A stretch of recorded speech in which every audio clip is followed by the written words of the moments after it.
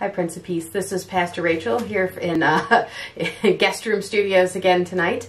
You can probably tell that this video is pre-recorded and not live, but I will try to be online from 7 to 7:30 tonight when it goes up online so that we can interact in comments on Facebook and perhaps YouTube if I can figure that out. We'll do our best.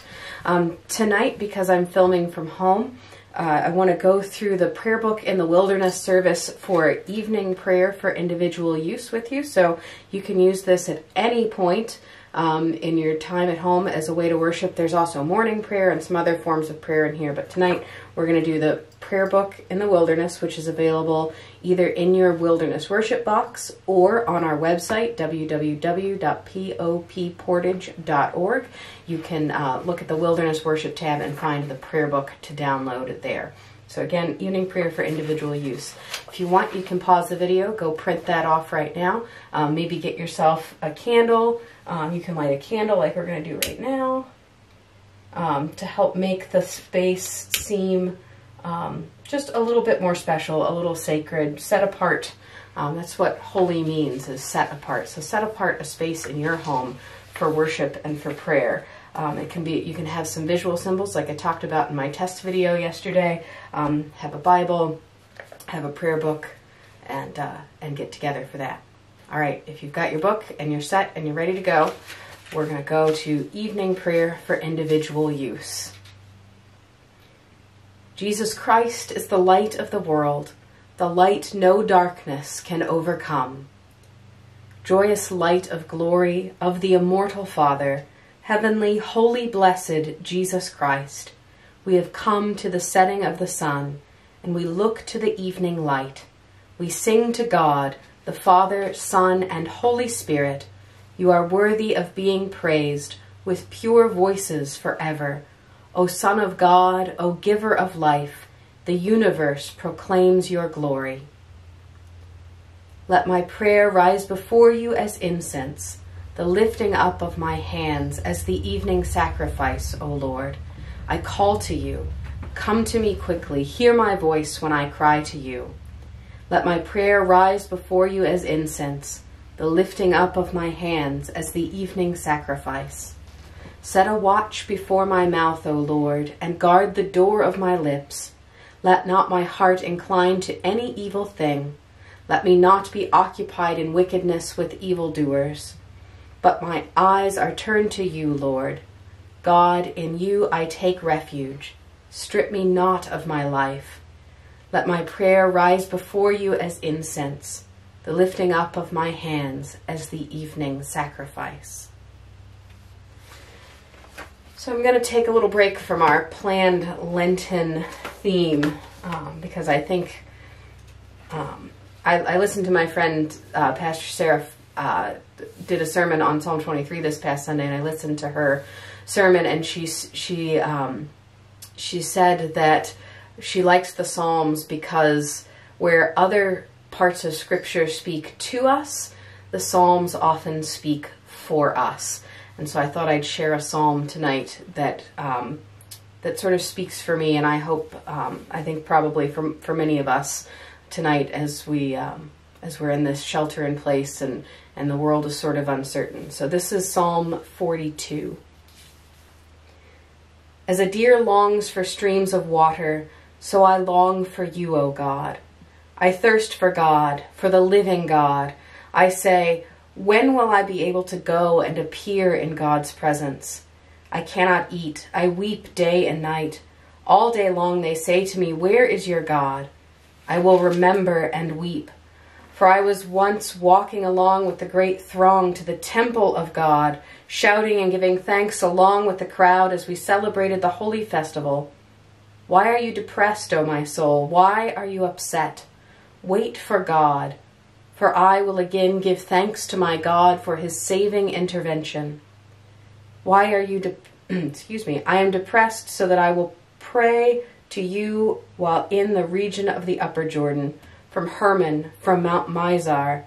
One deep stream calls out to another at the sound of your waterfalls. All your billows and waves overwhelm me. By day the Lord decrees his loyal love, and by night he gives me a song. a prayer to the God of my life. I will pray to God, my high ridge. Why do you ignore me? Why must I walk around mourning because my enemies oppress me? My enemies' taunts cut me to the bone, as they say to me all day long, where is your God? Why are you depressed, O my soul? Why are you upset? Wait for God, for I will again give thanks to my God for his saving intervention. That line from the second verse, when will I be able to go and appear in God's presence, hit home because of how I felt when I had to close the building when I left on Monday.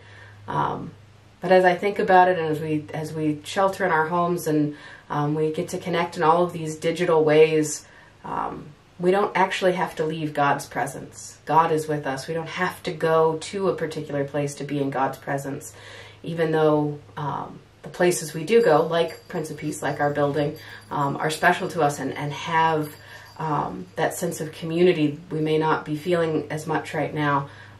We're never far from God's presence. God is always with us. So we can go to God's presence, whether we're in ourselves with our Bibles in our rooms, or whether there's, all of us gathered together for a big holy festival.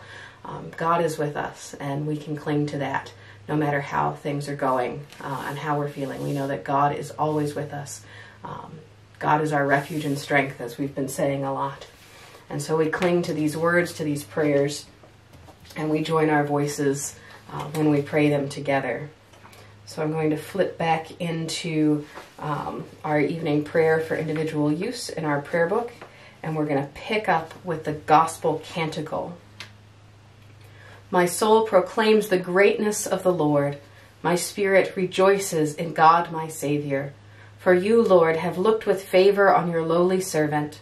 For from this day all generations will call me blessed. You, the Almighty, have done great things for me, and holy is your name. You have mercy on those who fear you, from generation to generation. You have shown strength with your arm, and scattered the proud in their conceit, casting down the mighty from their thrones, and lifting up the lowly. You have filled the hungry with good things, and sent the rich away empty. You have come to the aid of your servant Israel, to remember the promise of mercy, the promise made to our forebears, to Abraham and his children forever. So you'll see, if you're following along in the prayer book, that the prayers are next, and the way these prayers are set up are to give you sort of areas and themes to pray on, to think about specifically. So since this is going public, what I'll do is just read the petition and then leave a little space for everyone to add their own prayers to those. So let us pray. In peace I pray to you, O Lord.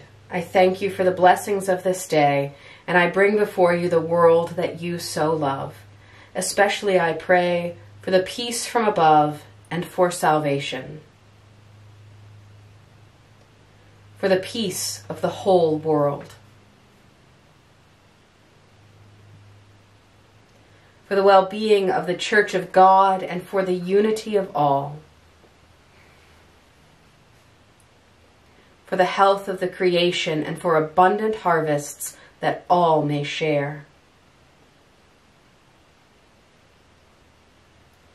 I pray to you, O Lord, for others in my life and for all in public service. May the love you have revealed in Jesus Christ comfort, renew, and empower them. Especially I pray for public servants, the government, and those who protect us. For those who work to bring peace, justice, healing, and protection in this and every place. For friends and for family.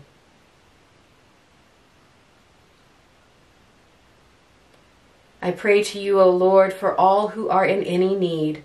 As you care for all your children, help me to be an instrument of your peace, justice, and healing. Especially I pray for deliverance in time of affliction, wrath, danger, and need. For those who must travel. for those who are sick and suffering, for those who are in prison or held captive, for all who await from the Lord great and abundant mercy,